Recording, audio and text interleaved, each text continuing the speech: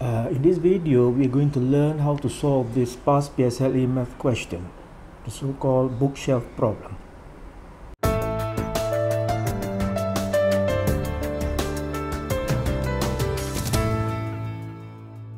Bookshelf can either fit 30 big books or 40 small books.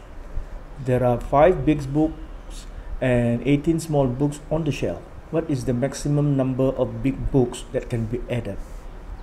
Right, so the first thing that we need to do is, since we are interested to find the number of big books, right, we have to convert the small books into the equivalent big books, right? So the big book to the small books, the ratio of their sizes is actually 30:40, right? Because the shelf is fixed, right? So the number of books that can be fit inside will depend on their sizes.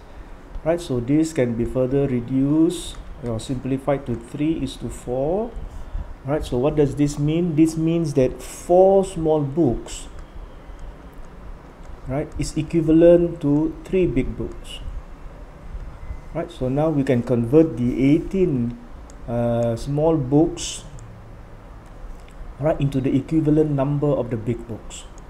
Right, so here we have to find what one small book will represent. So we have to take the 3 big books divided by the 4 small books, then multiply that by 18. Right, I think we are going to get 13.5 big books.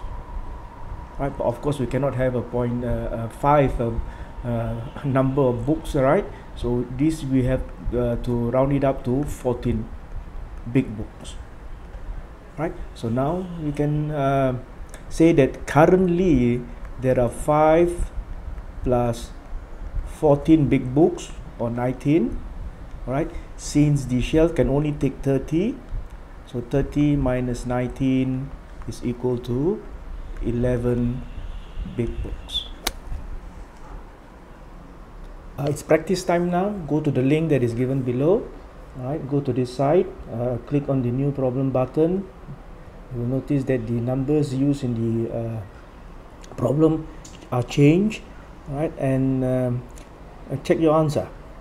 Okay, one last thing before I end, please take note that the problem actually changes, alternate between the number of small books and the number of big books to be added. Right? You can see now it is big. When I click, it changes to small, and then when I click again, it changes to big. Right, so take note of that. I suggest that you try out both to make sure that you really know how to solve this problem on your own. Okay, so have fun and thank you for listening.